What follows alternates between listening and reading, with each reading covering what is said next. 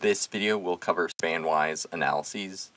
The data in Spanwise analysis is gotten from running a static stability analysis, so if you want to review characteristics during this video, run a static analysis with no sequence, or at least on one with few data points, and click on the hemisphere-shaped line next to polar view. From left to right is across the span of the plane's wings. The y-axis can vary on what its quantity is, depending on what you want to analyze. You just right-click, go to Current Graph, define graph settings, and change the y-axis. Parallel or similarly colored lines can represent configurations of the same plane, but flying at different angles of attack. Some quantities will vary a lot at different AIAAs, some will vary a little, and some won't vary at all, like Reynolds number is constant at different angles. The three different lines here represent the wing, which is the longest one, the horizontal stabilizer, which is the shorter one, and the vertical stabilizer. You can tell it's that because of the diagonaling. The third one is the vertical stabilizer. You can tell because its Reynolds number gets much smaller as it tapers across, and it only has one side.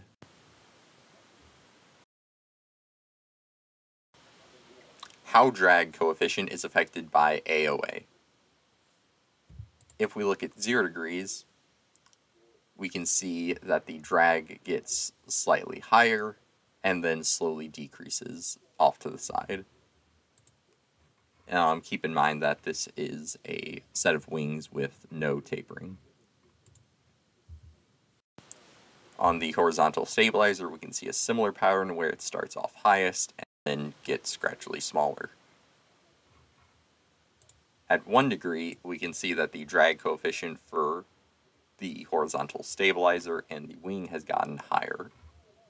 And at 2 degrees, it is even higher than that. This shows how the drag coefficient increases at higher angles at all elements along the span of the plane. Now, if we check the negative angles, we can also see that they have positive drag coefficients, but are slightly smaller than they are at positive angles, which is due to how the NACA airfoils are shaped. If we were to run this analysis at a much higher negative angle, though, like negative 10 degrees, we would see that the drag coefficient is very high for all surfaces. How lift coefficient is affected by AIAA. If we check 0 degrees, we can see the initial amount of lift is positive for the wings and negative for the horizontal stabilizer. At 1 degree, they both become more positive, and at 2 degrees, even more so. I should note the tail offset tilt angle is negative 2 degrees. At negative angles, like negative 1 and negative 2, the coefficient of lift for both the wing and horizontal stabilizer are getting lower. And by negative 2 degrees, the coefficient of lift is negative for the wings. And at negative 10, it is much lower, down to around negative 0.7 for the wings.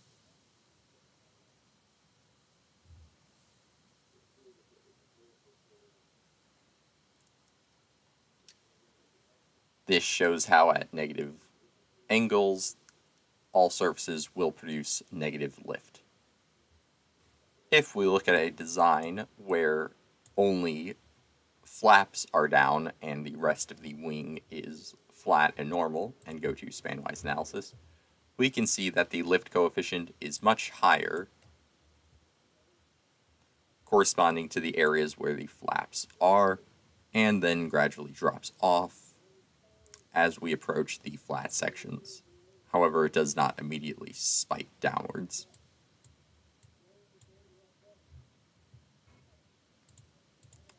And on this one, changes in angle are much more minor compared to the overall value of the flaps.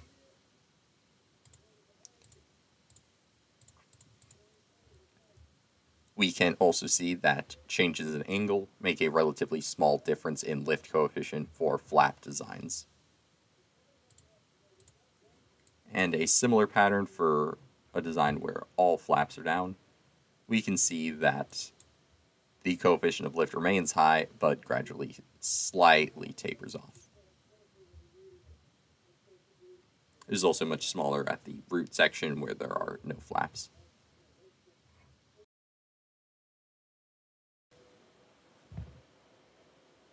How Reynolds number changes for different aircraft configurations. Here we have multiple different angles for each of these lines showing, and yet no line. This is because the Reynolds number is not affected by the angle attack. The red design is for a plane with no tapering, no changes in chord. It remains the constant size, and so the Reynolds number remains the same at around 6.3 times 10 to the 5th. For the purple design, we have a triangular taper where the size gradually decreases and remains a positive value at the end. So we can see a line forming and then go straight downwards at a smaller value. For the green design, we have an elliptical taper where the tapering gets more and more extreme as we approach and curves downwards to create this elliptical shape. So the Reynolds number line forms an elliptical arc as well.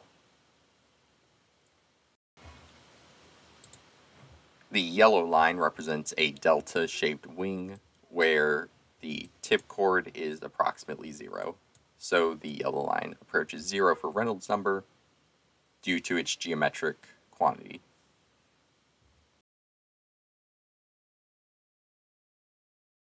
Induced angle. Induced angle represents a loss in lift that can be converted to a decrease in angle. We have pictured here the elliptical taper and regular design at 1 degree at 41 per second. We can see that at around its most extreme, the induced angle can be around 2 degrees for this aspect ratio.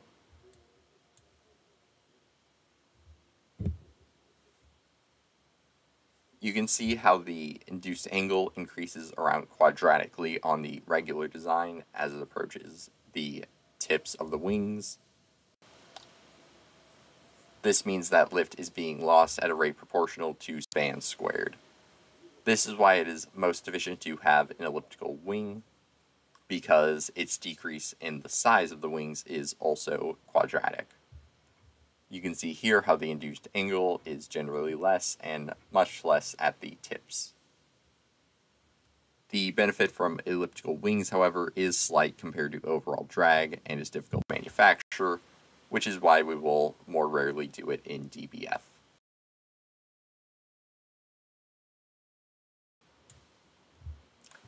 Bending moment is the lift generated at this section times its distance from the center, and represents how much the wings want to bend up or down, and is important for considering how wings will turn. Here we can see how the regular style wings have a very high bending moment, and the elliptical design are slightly smaller. If we go to the delta design, we can see that they also approach 0 at the tips.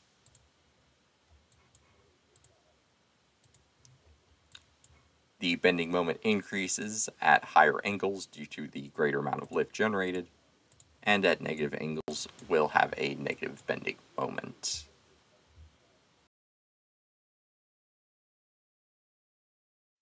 Center of pressure exposition percentage. This will tell you where the lift averages out on the wing's chord as a percentage of its chord. 0% is the leading edge, and 100% is around the trailing edge. Here we have -1 degree pictured on the regular wings, and as we move to more positive angles, we can see that the center of pressure moves towards the leading edge. That is all for today on Spanwise analysis. Thank you for listening, and have a great day.